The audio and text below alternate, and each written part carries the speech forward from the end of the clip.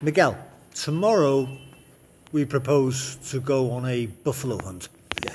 Can you talk a little bit about the legality of hunting buffalo in Brazil and what are the preparations necessary?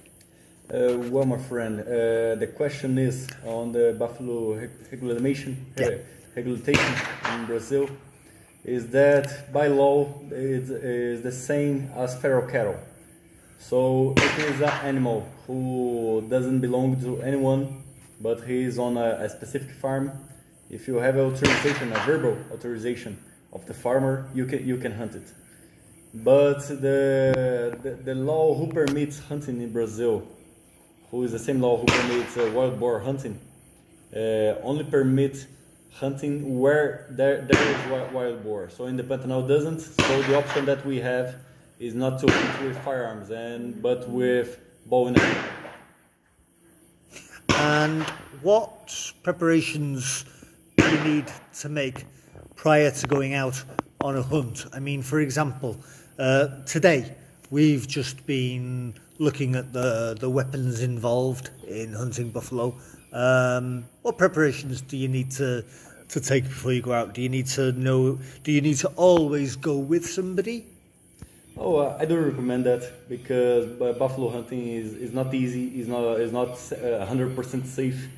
So every time something can happen, and is that kind of hunt why I don't recommend it. Never be alone. If you're in a situation where it is legal to shoot a buffalo with a firearm, with a gun, what about shot placement, Miguel? Where should you aim on the buffalo? Well, the best shots I can think is the behind shoulder, heart, lungs, maybe liver.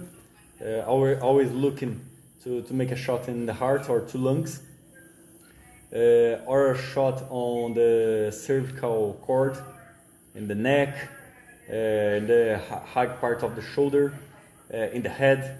I think that's the most efficient shots possible because buffaloes are tough. No another shot can be so efficient. Is it necessary to use one or two shots? All the shots you got. Right. Even if you make a good first shot on both lungs of a buffalo, always be ready to give another shot. Because buffaloes are tough, like I say, they can run long distance before they fall down. So be sure that it falls down the soonest possible. And the stalk, Miguel, can you describe the stalk? Well, normally we start walking on places that we know buffaloes are around, near lagoons, near grass fields, where buffaloes like to be. And we are always looking for movements or for some sign of buffalo, for some fresh track. And after we find it, we go for it. If we see a buffalo, we start spotting and stalking. And we try to make this slow, checking the wind, trying to make lowest noises possible, and try to get the closest possible to make a clear shot. Miguel, I'm sure there's a lot more we can talk about, and hopefully tomorrow we'll be going out to see buffalo in, I'm tempted to say in the wild, but here in Brazil, although they are in the wild, I don't want viewers to confuse that concept with the fact that they're in their natural environments, because they're not, are they? They're not from Brazil. Yeah. What buffalo do you get in Brazil, and where are they native to? Because they're introduced here, aren't they, in Brazil? Yeah. In Brazil we got two species of buffalo, and one of these species have 4 breeds. Right. We got the Carabao buffalo, who is the same buffalo that has in Australia. They have big horns. They have a beautiful white spot in the chest. In my opinion, they are more aggressive than the other ones. And we got the Indian water buffalo, who have 4 breeds. We got the Mediterranean. We got the Jafarabadi, who have the horns down. It's a beautiful buffalo.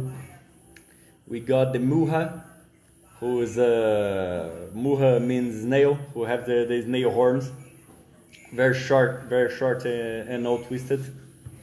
And we got the mix of the Australian water buffalo and the Indian water buffalo, who is the Marajoara.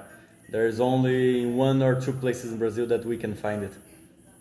And just to confirm, the buffaloes are an introduced animal to Brazil. They're not native, are they? Yeah, there's today there is many of them. We can find today in Brazil wild hogs, wild boars, water buffaloes, axis deer, sambar deer, brown hares, and I think that there's more animals, but I don't remember right now. We'll continue this conversation another time, Miguel. Thank you very much. Thank you, my friend.